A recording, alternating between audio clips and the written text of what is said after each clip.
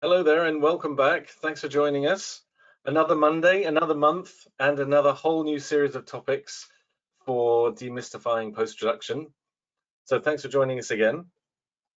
And this month, as you can see on the screen here, we're looking at visualization in Cinema 4D. And we've got a variety of different topics. I'll talk more about what we're doing today in a second, because we've got the wonderfully talented Oliver Lueza with us, and also Darren's joining us. Hey there, guys. Hey. Hi, Simon. Hi, Darren. Hello. Hey, everyone. So, and as Kent and Jay have been greeting us, a happy Easter Monday to you. So thank you. Thank you. And hi, Drake, as well. Thanks for joining us. And I haven't been missing. I've just been in the background doing lots of supporting things because the team are the important ones, as you know. But I just wanted to introduce things this month because we have been listening to you. Thank you so much for your emails and also for answering those questions on the surveys. And so by popular request, we're running the entire month on visualization this month. So we're starting off with Oliver's fantastic visualization, which we'll talk about in a second, of organic vines and trees. You can apply this to multiple different types of plants. But as you can see from the page here, we're also going to be looking at product visualization, as well as some architectural and also some automotive and also related aspects to it. So if I just click on the description, you'll see that it's not just how to do some of the models, it's how to speed things up and how to be more efficient and how to look more natural and visually interesting and practical techniques and so on. So also we listen to you, and some of you like to hear about Redshift and some of you like to hear about rendering in Cinema 4D. So we're doing both. And as the sessions progress, we'll try and do a number of techniques which you can apply to your specific workflow. So we recognize that it's good to use the things that you're using and have techniques on that, but also it's sometimes useful to see some other workflows and how other people use it. So we're trying to cover both of those. And also, don't forget that next week we have the 3D Motion Show. So that's happening next week. You can sign up on the Maxon site. We've got more amazing artists who'll be running through a whole series of topics. So please join us for that. And also, yes, we are recording this session. So as per usual, if you go to our YouTube site or go to YouTube and see Maxon Training Team, then you can see all the recordings for all last year and all this year as well. So we've got all the recordings for the creative collaboration in Red Giant Universe as well. And if you fancy testing your knowledge, don't forget, you can go to the Learn button on maxon.net and you can take this free 1-hour elementary knowledge test just to see where you stand in terms of topics in cinema that you need to have a look at. And then if you take that test, then we've got links that support where you can go to that in Cineversity, and also other links too. Great. So without further ado, let's introduce properly Oliver Lueza, who is creative director at Believe, which is a wonderful creative company in Santiago in Chile. And Oliver is also a master trainer for us. And so he is, as well as being super talented and fantastic at teaching these subjects, he also runs the studio, or creatively helps run the studio. And he's a lovely person to boot. So we're delighted to have you. Thank you for joining us, Oliver. Thank you for the introduction, Simon. Hi, everyone. So Oliver's going to run through, by the way, I forgot to mention, we've got his website up here with some of the work on there, some of the amazing creative work that they've done. And so if you go to believe.tv, you can find out more about that. And we'll post these links as well in the usual place. We'll put them on the chat in answers to the questions. And also you'll see these links in the description on the YouTube site too. So here we go, a couple of quick questions just before we jump in. Could you send a thank you? Oh, thank you to Darren. This is from Andrews. Thank you to Darren for answering his question. You're very welcome. Very cool. This is the other thing why we're here. We want to answer your questions and make it useful for you. So please jump in. And Oliver's got lots of interesting things to say, but if you want to ask him about any of the techniques as we go along, please let us know and we'll interrupt him. Not too much, hopefully, but we'll kind of make it useful for you as well as seeing those sessions. So I'm going to hand over the screen to Oliver. Let's make you the presenter. Here we go. And there, you should have that little icon there. Okay. Thanks, Simon. Hi to everyone again. I'm going to turn off my camera in order to have better connection. Good idea. Just a quick note on that. We tend to turn these cameras off to make the interface bigger, but let us know if you prefer to have the cameras on for the next number of sessions. Please let us know. There's Yes. a variety of questions we've had. Please turn them off. Please turn them on. So we're trying to react to see what works best for you. So over to you, Yes. Oliver. Okay. So let me turn off this. Okay. Today we're going to try to do. I'm going to explain to you how to do this kind of effect. Let me know if you are seeing this in a correct way. So Yeah, we are trying to do pretty good. this. Okay, we are trying to bring back to life a dying vine tree. Okay, this is our main target today. And this effect was used in this spot, in this shot. As you can see, the idea here was we were in a like a dying vineyard, and this girl is passing through the vineyard, and she has some magical or mystical powers, and she brings the vine back to life. So this is the final shot, and I have a little breakdown for that. As you can see, we have originally a clean plate, and then we add everything in 3D, like so. By the way, we use at that time the motion tracker of Cinema 4D. It worked really well. So this is our shot, and the base for this effect is what I showed you before, this. So we're going to dive on these files, and hopefully we are going to learn some really interesting thing. So let's jump to Cinema 4D. And when I approach to this kind of projects, I always try to think in a setup which would be something like a bulletproof, or we can say like client proof, because a client always asks us for doing some changes, and the client likes to do those changes in the last week of the project, or maybe 3 or 2 days before the deadline. So we have to be able to make those changes without compromise the whole project, without compromise the whole effect. So I'm always trying to do setups that that is a flexible setup, is a controllable setup, and in this case, I separate the effect in my mind, at least, in 4 parts. We need to have a controllable main shape, and for that purpose, I'm going to use the hair system. The second part is having controllable branch animation. So for that purpose, I'm going to use the mouse spline object. The third part would be meshing the branches. We need some geometry, some mesh to give some mesh to the branches. And the last part, but not least, is making the leaves. So these 4 parts are at the end the core of the whole setup.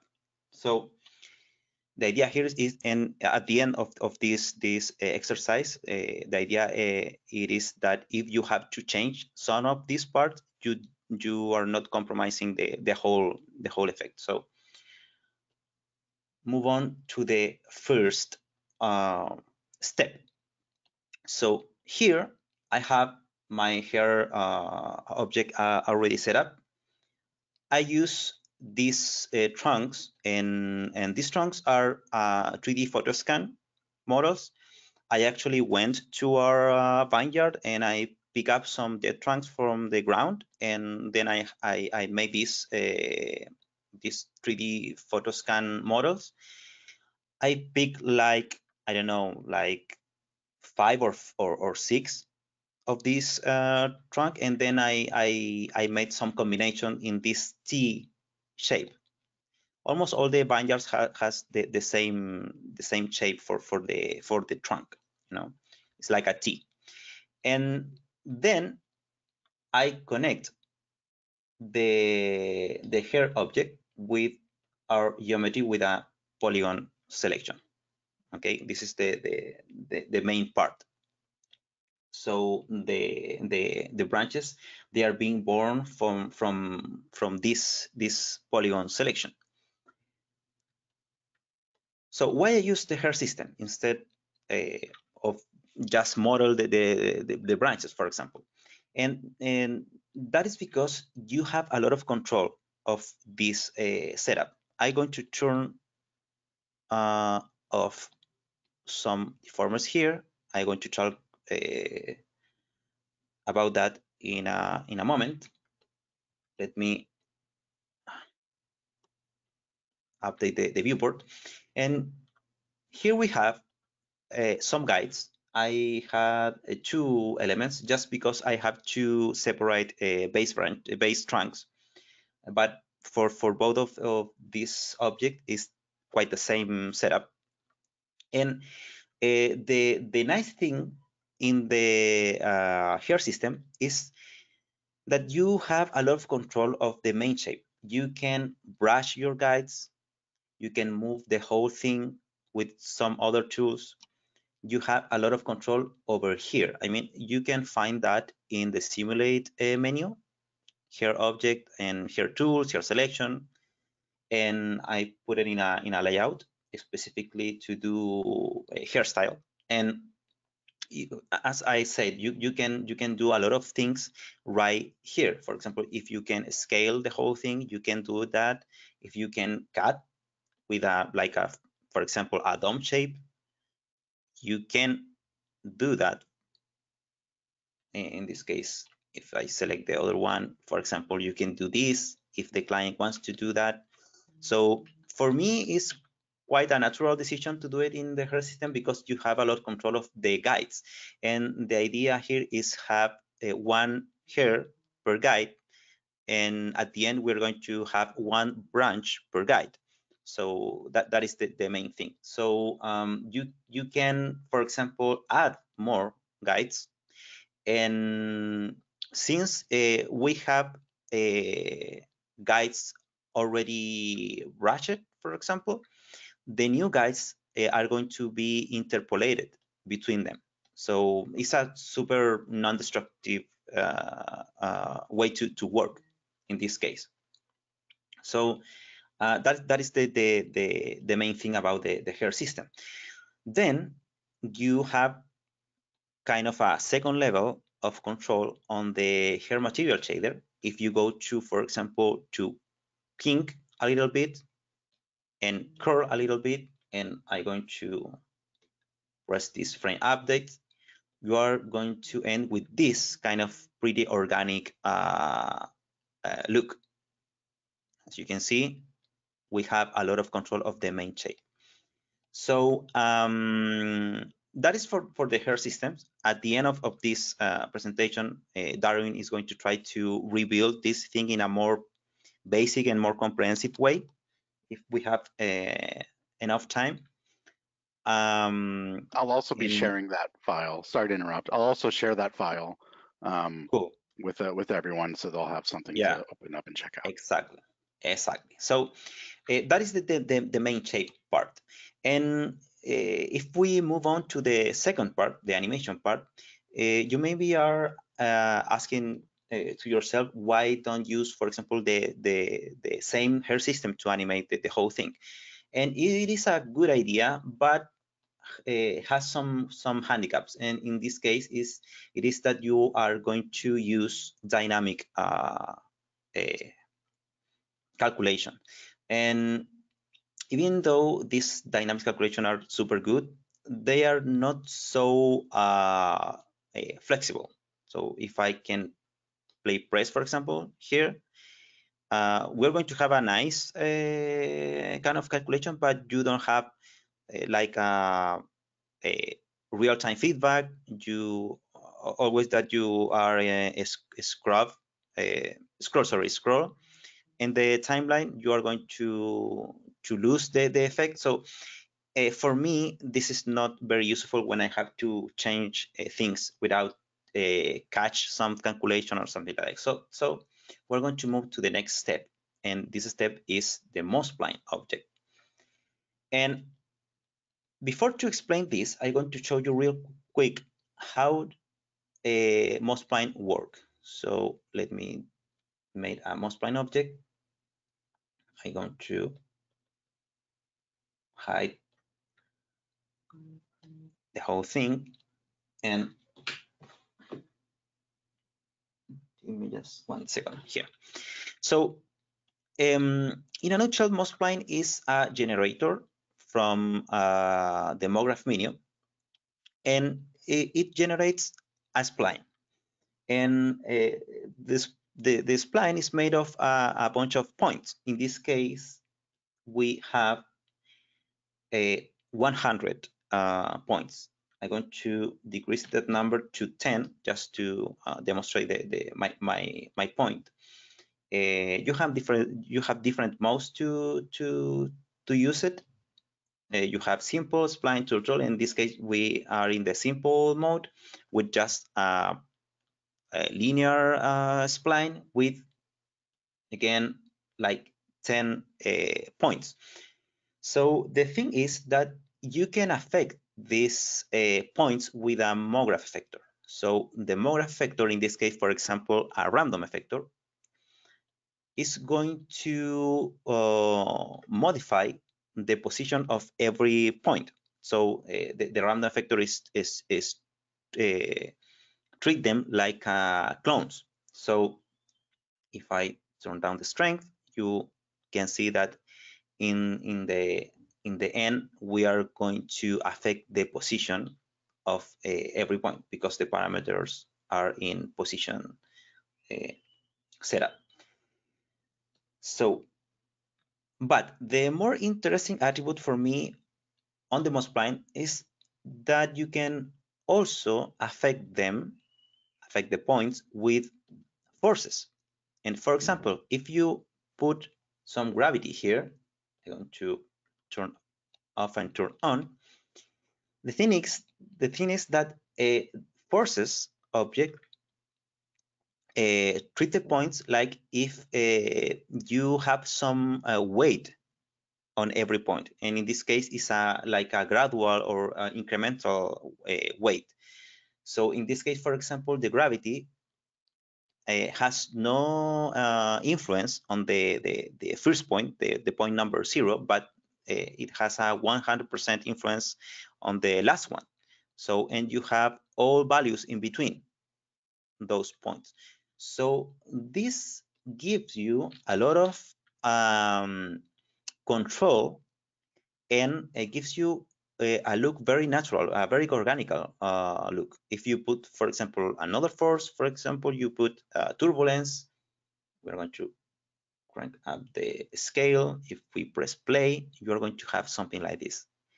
And it seems like something dynamic, something organic, animated, but is just a multiplying with some forces.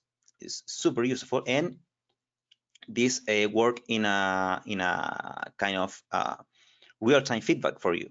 So it's not a real calculation. It's not a real dynamic. It's kind of a real a fake dynamic, and it works like an inverse kinematic change.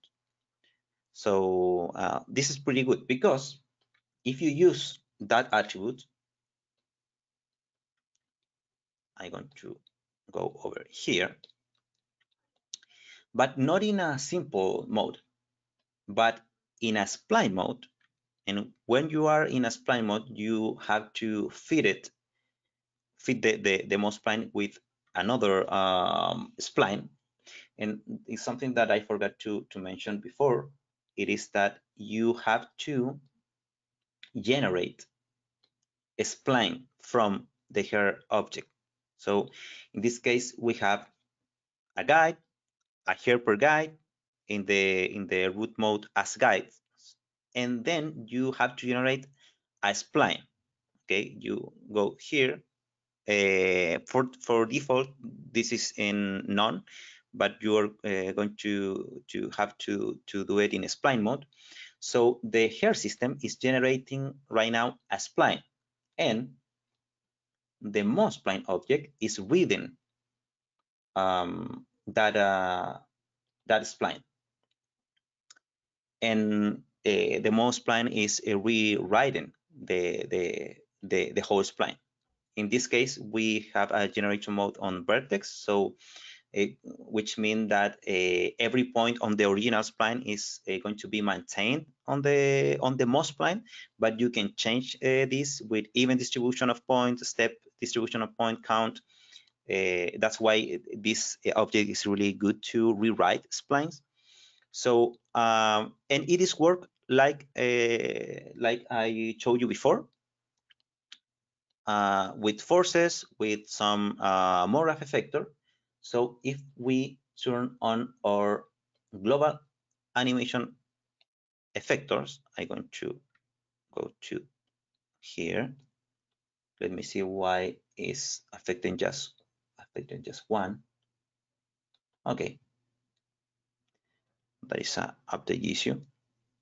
So right here we have a gravity force with a field, a linear field, in order to remap the influence of this gravity into the most spline. So I animate that linear field, and we have that effect. Okay, so if I scroll, you can see real-time feedback on your viewport. And that's why I use the most spline object.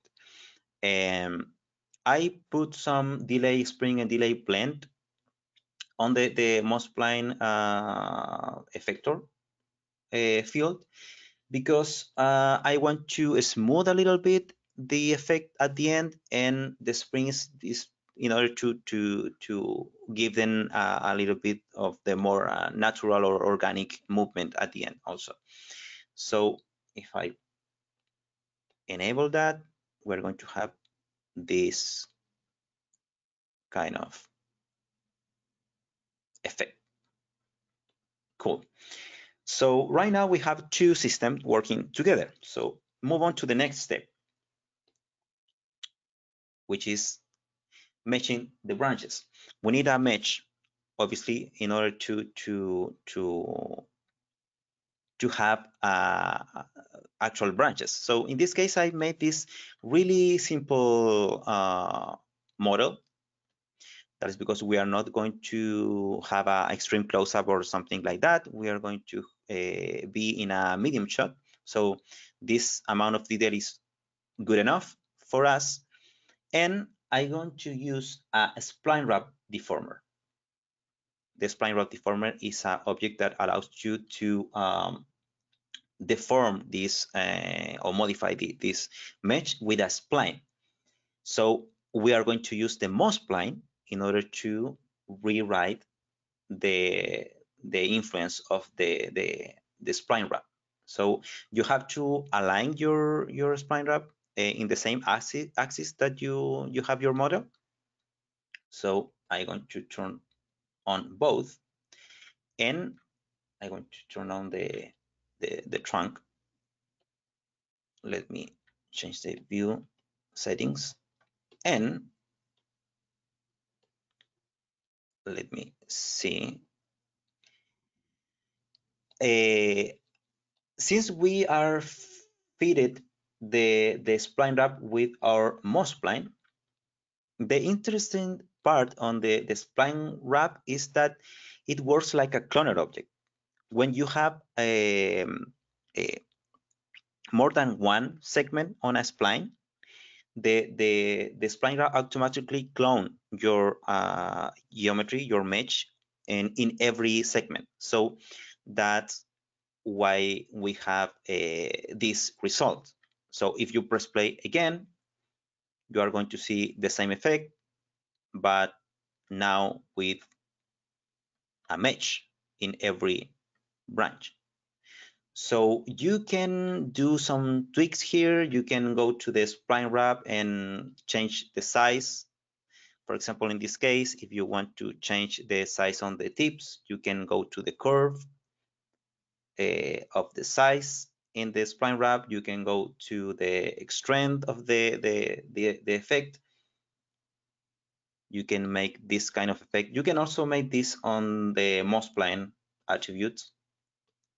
If you go here, I'm going to turn off the delay because it's not working on real time. But if you want to make some growing effect, you can do that.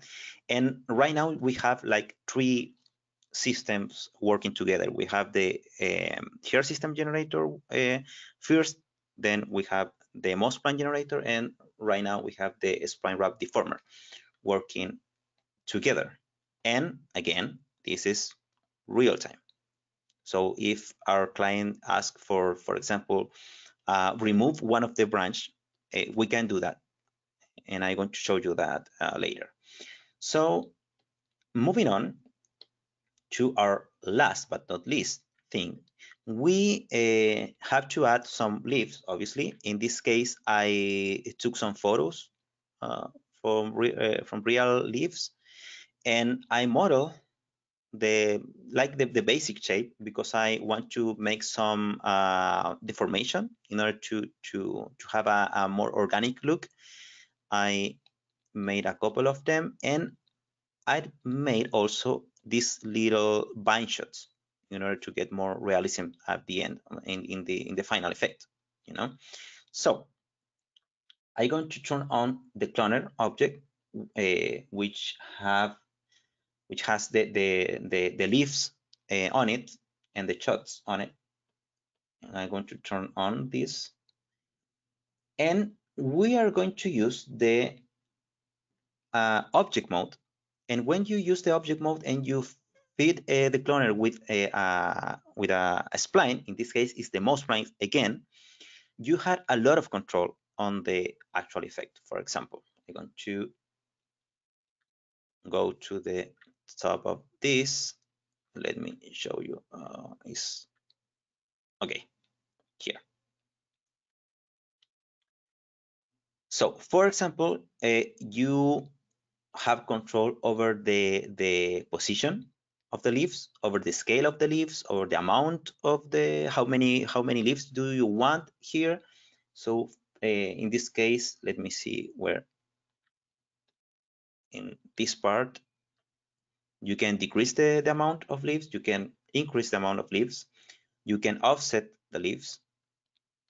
As you can see, you can add some variation to that. You can offset the starting point. For example, if our client said, okay, we always cut or prune the leaves close to the root, you can do that. For example, right here, I'm going to have the leaves only on the tip of the branch. So you have a lot of control in this case. And I want to turn off my effectors because for default, the cloner object look like this. So I add some random rotation with a random effector, okay, here. Then I add some random wind. I use a random effector in order to have some like a wind effect at the end. If you can see, I don't know if you are seeing this, but the leaves are moving right now. Yeah, we can see it a little bit. Cool. And if I enable the whole system, I use also a plane scale and a plane effector to control the scale of the leaves, and a plane effector to control the color on the material. You know, and for that purpose, I use a color user data in a rich material blender. So if I press play, we have this state in our bind. Okay, we have our leaves scale down, shrink it, and shrink them. And if I press play, we're going to see the whole system working together. I don't know if you can see that. Yeah. Cool. It's very cool. That is pretty nice. And the good part is that, and that's why I try to think always in a bulletproof kind of setup, even when that is impossible in some cases. If the client says, for example, or asks us for, I like this, but I want to have like a longer branch over, for example, over here, you just go to the hair system part,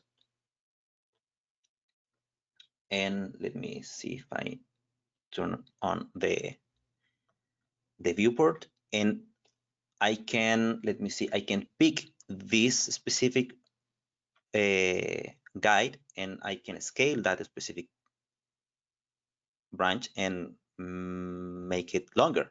So it's super controllable. It's like a super good setup in order to do some changes.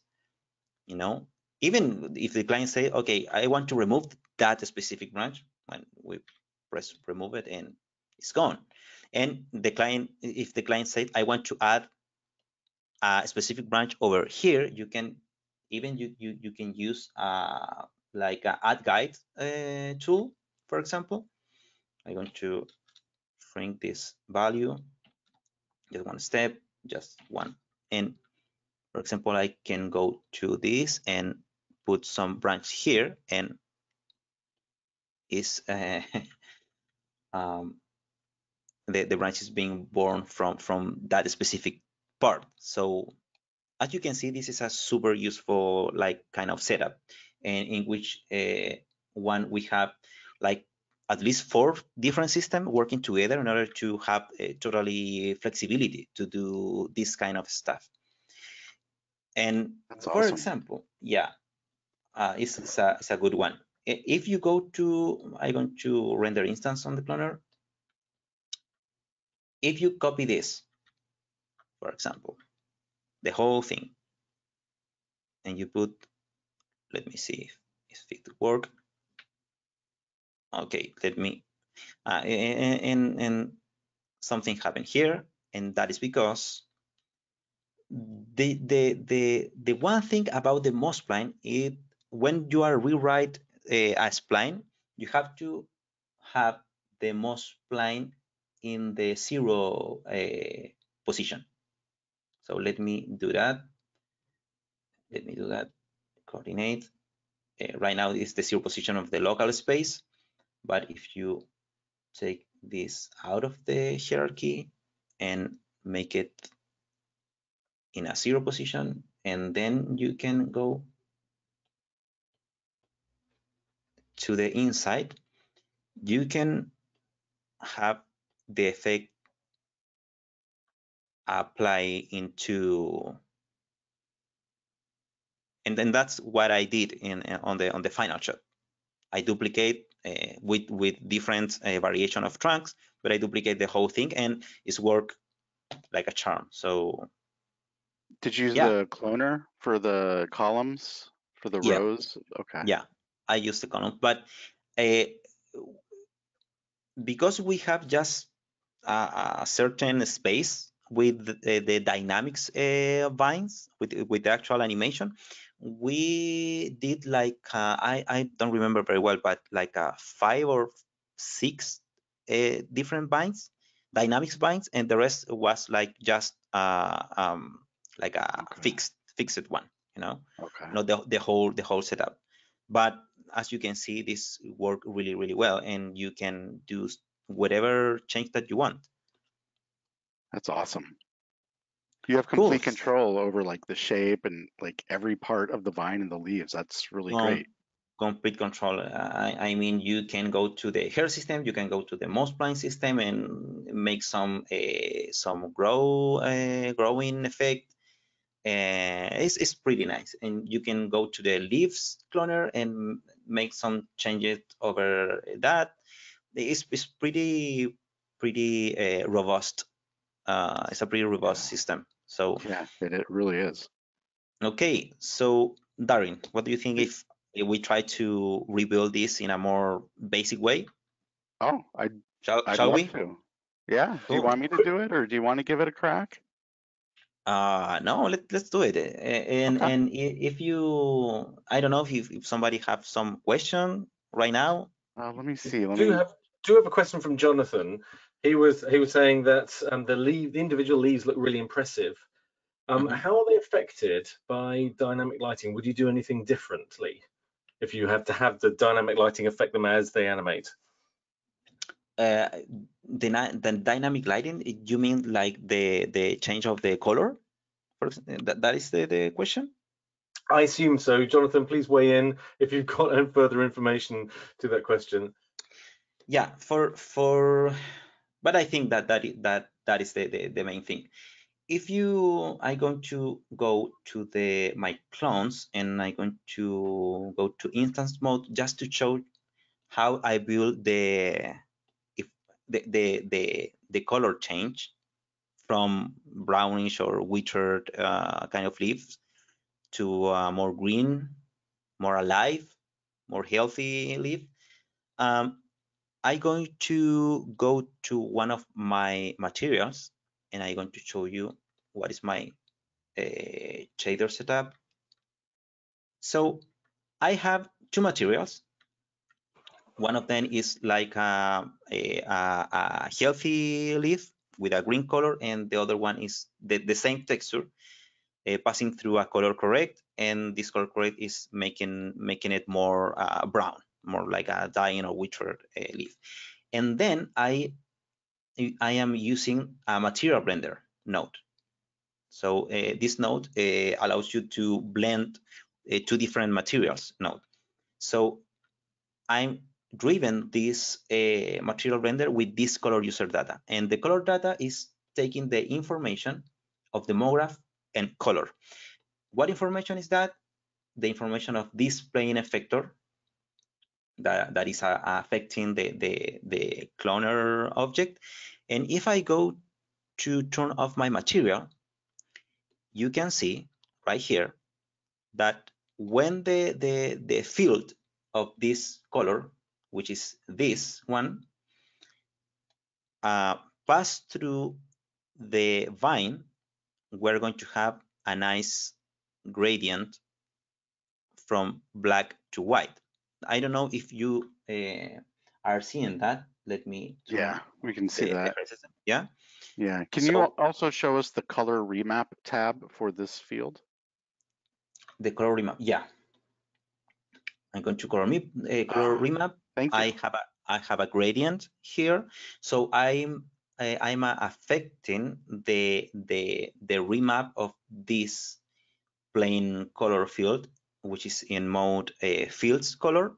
So it's taking the color of this field, this linear field, and it goes from black to white, and we have this gradient, and this gradient is going to be used on the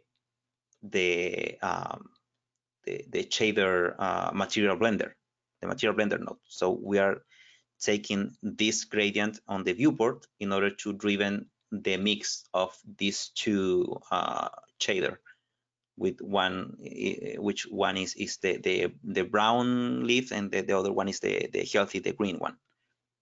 That is how I make that effect.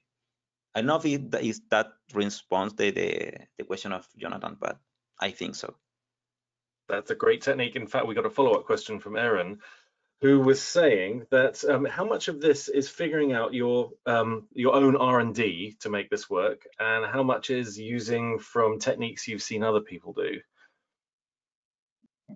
That is a difficult question, because you are always seeing some things to learn. So I have been used Cinema 4D like for 10 years right now, 11 years right now. So in some point, when you have a lot of experience, things came up in your mind like naturally. So in this case, when I saw the requirement for the effect, I start to think how I can control this in a good way. How I can have a flexibility. So I can say that I figure it out, but at the same time, I figure out because I have experience, and I have experience because I learn from other people.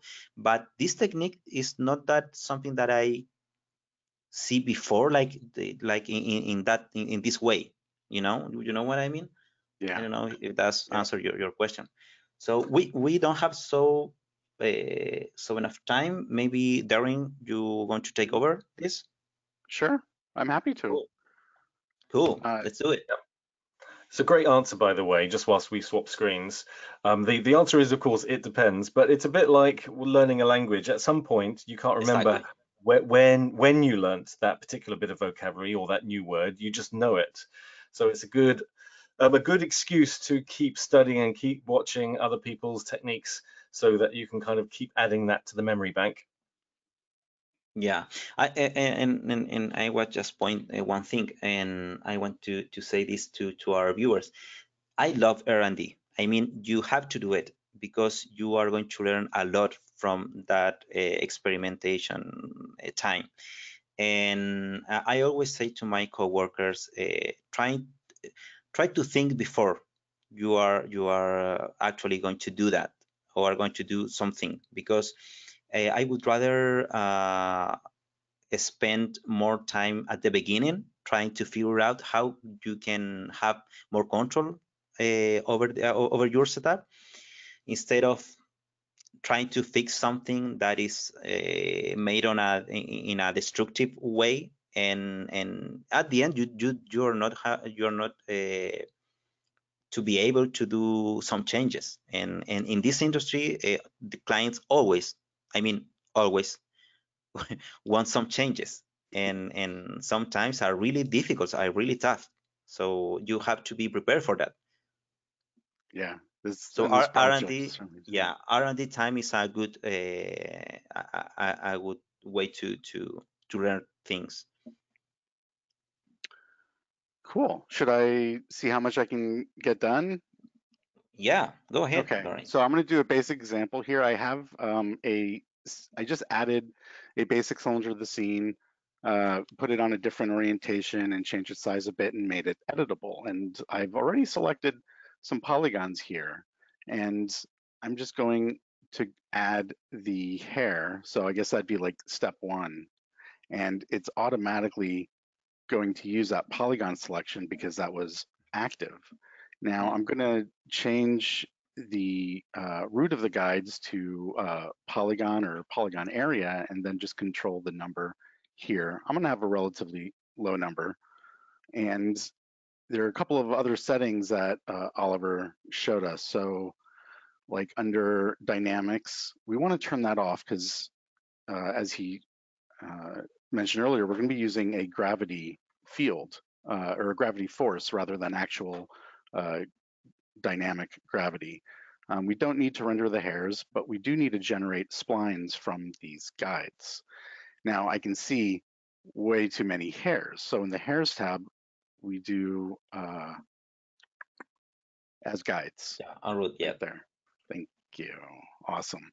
And you know, if you want to tweak the shape, that overall shape, then we can go like hair selection, and you can let's see, you can select the tips or the guides. I'm going to go to the guides, and I'm going to select like this one, and these two are pretty close together, so I'll select that one, and then we'll go like simulate, tools, brush, and then we want to make sure we turn on selected only. Yeah. And then I can, you know, brush this. So this shape is going to be the I'll turn that off now. Is going to be basically the alive shape. One thing that is worth to mention is you are going to have different results with different kind of modes of brush. If you, for example, have the tip mode or root mode or guide mode, you are going to have different results with your tools. For example, the brush tool is going to work differently if you select the tip or the root or the guide mode. Yeah. I don't want to get too caught up in that, but you can see I just have modified their shape a bit for better or for worse. So there's like the basic overall shape, and then to get that gravity on there, let's see what you did. If I remember correctly, Oliver, was you used the MoGraph MoSpline object set to the spline mode, and then you told it to use as the source spline the hair. Yes. Okay, now we can hide the hair from the view. Now we only see the MoSpline, and then we added gravity to this MoSpline from the forces gravity. Exactly.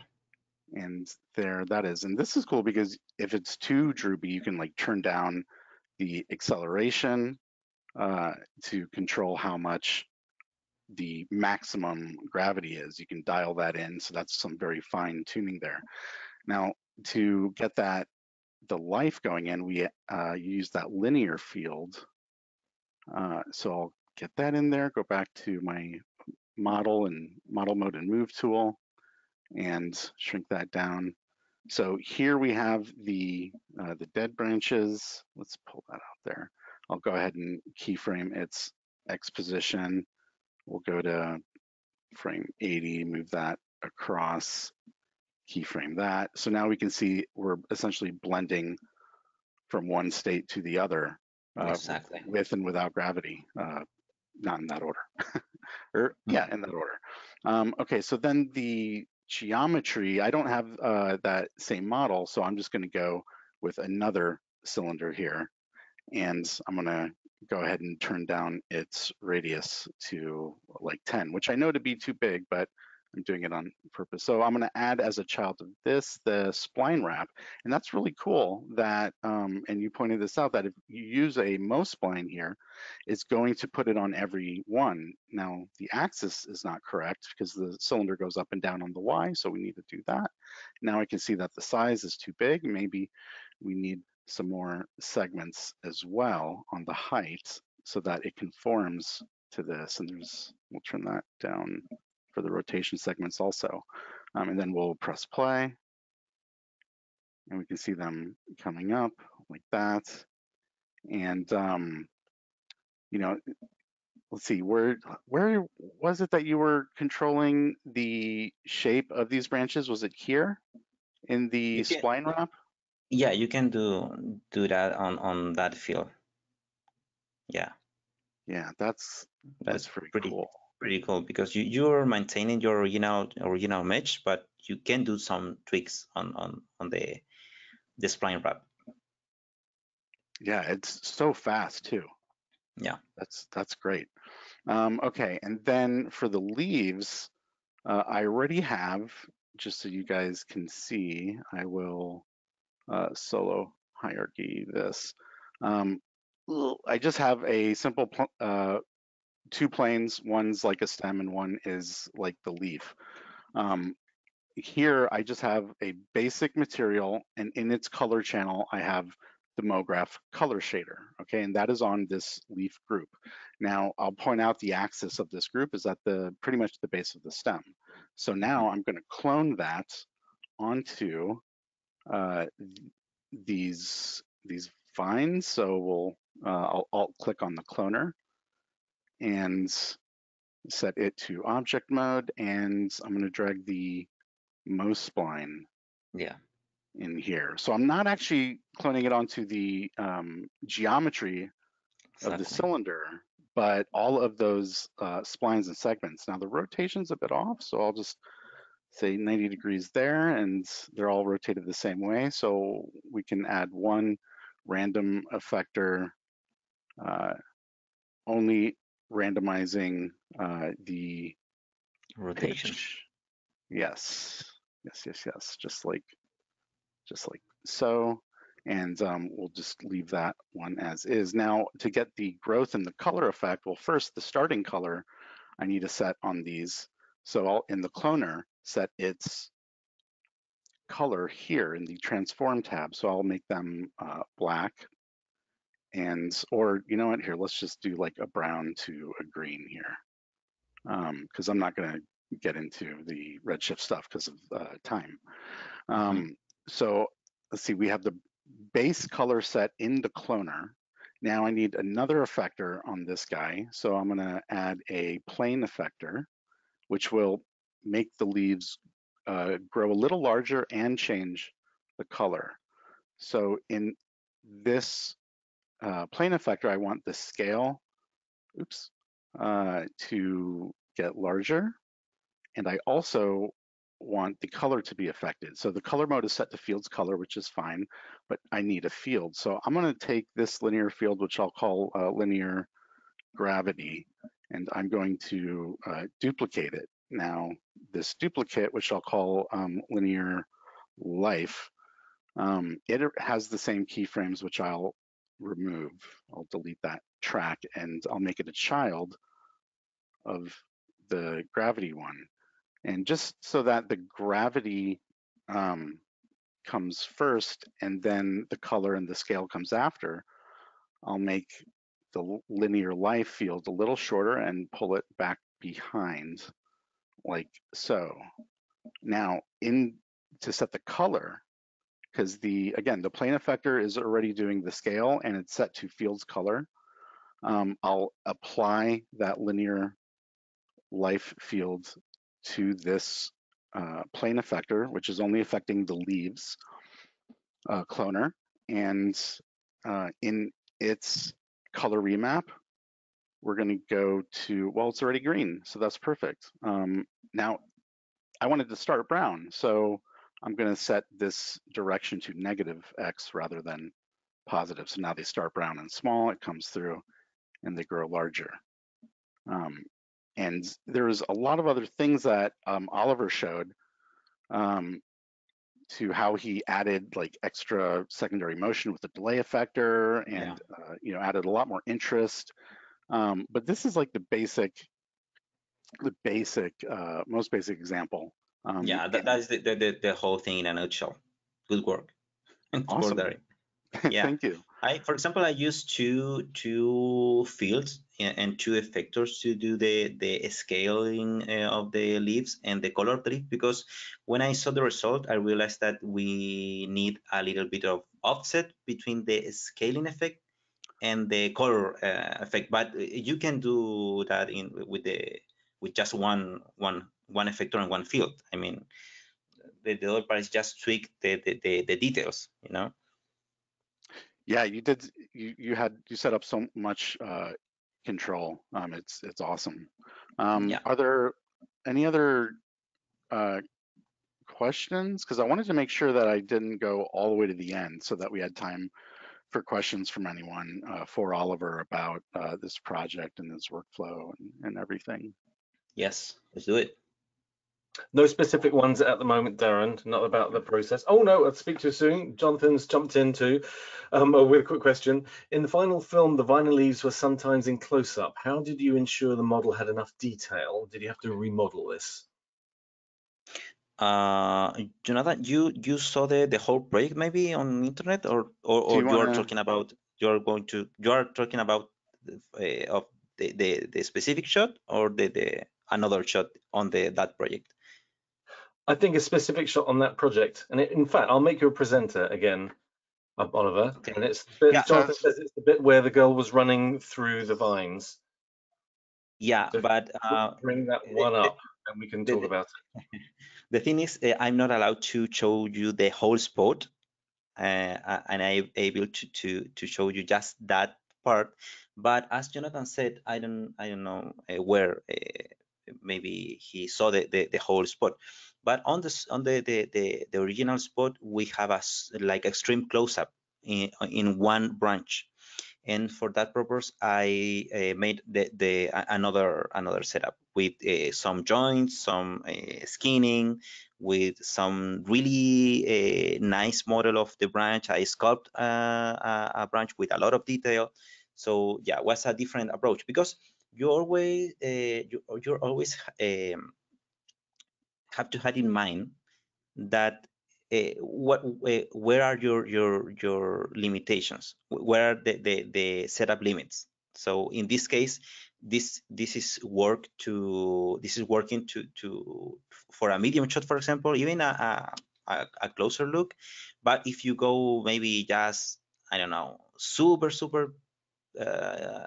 close to the camera, maybe you're going to need another setup.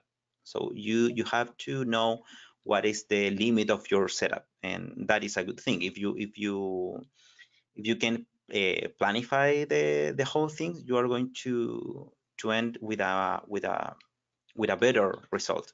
I'm not going to try to do some in an extreme close-up with this setup, for example. That is my advice, and that's why I use in the whole spot a specific setup for extreme close-up, with a little fiber or little hair from the branches. When you look some branch like in a super closer look, you're going to see a lot of detail. So in this case, you don't have that, and that's why you have to do it in a different setup, in my opinion. Got it. Yes, absolutely. Having a hero for the close-ups. Yes, that's a very common technique. Lionel has asked about the intersections, and to avoid any nasty visual intersections, can you use the collider tag? In this case, you are not using the dynamic engine, so you don't have like collisions calculation. In this particular case, you are not seeing like any. There are some intersections, but you almost don't see it, But you can do. In this case, my main concern is it was in that moment that I don't want to have the two branches too closer each other, or even in the same position. So for that purpose, I set up my hair system, the guide tab, with a minimum spacing distance. And I have this 2.5 centimeters, which is the radius of the branch, the actual mesh. And when you activate this, the hair system don't put two guides closer than this distance, so you can avoid that kind of intersection. And for the other ones, you need to be on a dynamic calculation or some tricks that I thought in that moment. But when I saw the result, I think, okay, it's not noticeable. The intersection is not noticeable enough to do it something with that. But you can do. I think that I'm not. If I have to do it, maybe I didn't use the dynamic calculation. I try to figure out how to manage that kind of effect with another tricks, maybe. I like how you're thinking in advance. You're solving problems before they happen. And Tyler's asked a follow-up question to the intersecting, which I think you've just answered by managing the spacing ahead of time. So it's almost like you're used to clients changing their minds over time. We've had a couple of questions about the setup technically. And it's always interesting to talk about that. There's two related questions. One is, Aaron was asking about hardware and how you both ensure viewpoint performance. And if you're on a PC, are you using like 30 series RTX cards? And there was a side question from Kent, which is related with, did you have to use any proxies in developing the whole scene, or did it run smoothly enough without? I did use proxy for the, let me show you the final shot. all of the more close to camera binds, like 1, 2, 3, 4, 5, like 7 per side, are actually this same setup. And then, for the rest of them, I think that I use proxy, and I use it a lot. I mean, if you are going to have like a static kind of tree, you can use it. Even you can have some animation from a proxy. With the Redshift proxy object, you can have animation. So yes, the answer is yes to that. It is always difficult to round like I don't know, 500 of these these models. And you also can maybe do some polygon reduction of this. In that time, I didn't have the time to do it, and it worked very well. Cinema 4D works really good with big amounts of polygons. You just don't have to put some deformation or animation in a high polygon object. And the other question was about my hardware, and I'm not used the RTX, but it's kind of a new kind of graphic. And my hardware has like a 1080 GTX, the normal one. It's old right now, I think, but it's running it's running okay. It's running okay, sort of way to say that. Yeah. Got it. I think Darren's got a 3080 sitting in a Dell tower. How are you finding that, Darren? I'm loving it. It's quite snappy. Rendering is awesome, and yeah, it's excellent. I've been enjoying it a lot. This project, it's because I'm only Oliver has the whole vineyard. I just sort of did one bit of it. But it's so snappy and speedy, even compared to the other machine that I was using. That I've just been loving it very much. Yes. Aaron points out that a 1080 is still a solid card. It wasn't only a short time ago that we were very excited to be using a 1080, so this is an excellent point. And those techniques that you pointed out about using proxies as well are also totally valid. And Elisa Elisa, forgive me for mispronouncing your name. That's my job, as you know.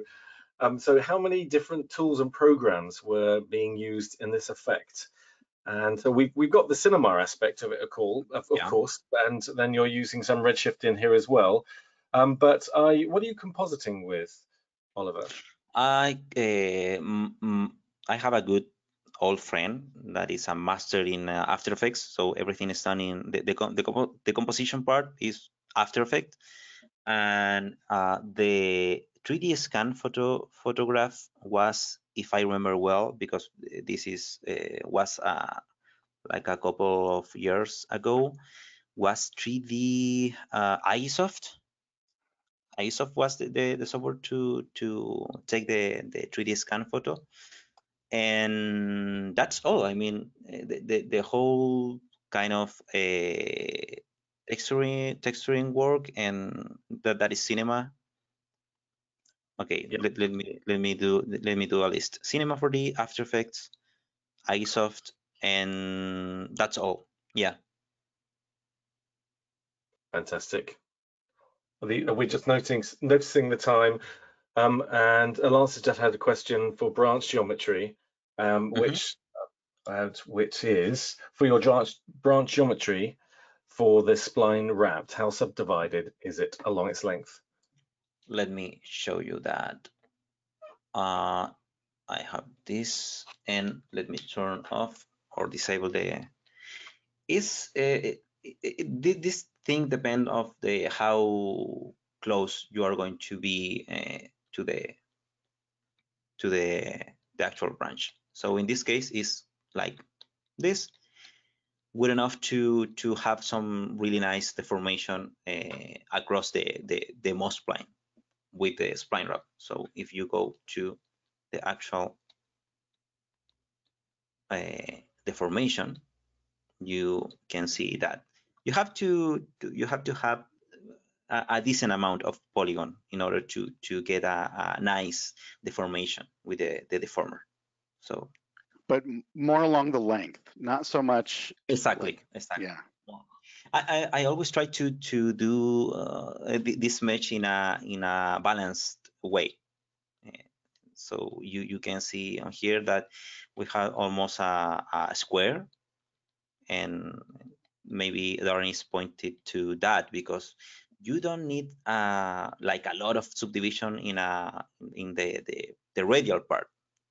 I would say, okay, Yeah. you need a lot of subdivision, but in a long term of the mesh, good enough to have the deformation in a good shape, you know.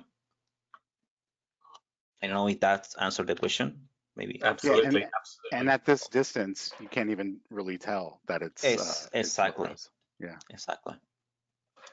Great. I'm going to grab the screen again just because we've slightly overrun. But as we've joked before, we trainers always end exactly when they mean to. So let's just open up.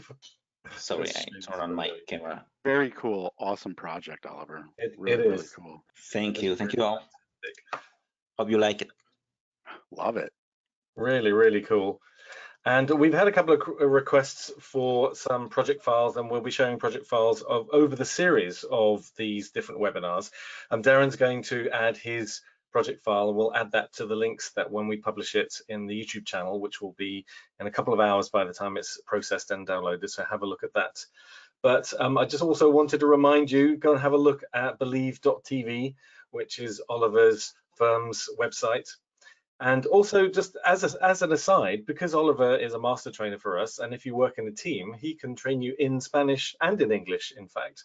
And so I just wanted to remind you, if you have a team, and then you automatically qualify with your volume licenses for custom training sessions from our training team. And we can run those in English and in Spanish and in German and in French and in Japanese and in Chinese as well. Ooh. And we're developing other languages too. Yes, absolutely. That's awesome. That's awesome. But yeah. We're trying to extend it and make it more friendly for as many people as all the different languages in the software. Actually, we're translating the certification exams too. We're in the middle of translating them into Turkish, and we've got German and English language versions, and we're also working on French too. So if you have any particular language requests, let us know, because then that's always useful for us. And as a final little reminder, yes, we are recording these. They're all on our YouTube channel, so Maxon Training Team. So please have a look at those, and you can look at all the ones that we've done. I think it's like 80 or 90 hours worth of webinars over the last 12 months that we've got on there. Wow. And this one will be up soon with all the links to the downloads and so on. And also, please join us again next week. Well, we'll be looking at, here we go, let's go onto the events page, so at maxon.net, and just click on the events page down here. And next week, Jonas and Ellie and Matt will be joining us, and we'll be looking at, in this particular case, some product visualization and spending time to how to get those beautiful edge shadows and reflections, which are some of the key things specifically, and talking about add variation to the projects, so you don't just get flat repetition over surfaces and so on. So there's in a specific answer to many of your requests and questions that you'll have asked us either by email or by the survey at the end of the webinar. So if you do have a question, or you want us to cover something on Ask the Trainer, which is back on Thursday, of course, come and join us for that, and we'll be talking about sculpting specifically. And also we'll be talking about some of the sculpting things you can do in Forger, which is a new member of the Maxon family. So we're very excited about that. And Forger is it's the iPad app or an iPhone app that you can actually play with the actual models themselves. And so some lovely feedback for you, Oliver, from Peter, Andres, Jennifer, Kent, Regine, Lionel, Greg, Anna, Aaron, Drake, and Nick. So thank you for everyone. Anna's asked for Portuguese. We do run grading sessions in Portuguese and Spanish as well. Diego runs them for us, so but that's a great one for cinema too. So we'll look into that, Anna. So and really appreciate that. Thank you for all the nice comments. This is why we do it, to actually make sure that it's relevant and useful for you too. So this is cool. So thank you again, and thanks Darren for answering the questions behind the scenes and for running that "How do I do this from scratch" session, because I think that's also a useful take on it. Yes, that was awesome. Brilliant. Thank you again, everyone. Thank you. We'll see you on the next one of these. Please join us on Thursday for Ask the Trainer, or next Monday back for the next one in this series. But thanks again for joining us. Take care. Thanks, everyone. Bye. Thanks, everyone. Bye.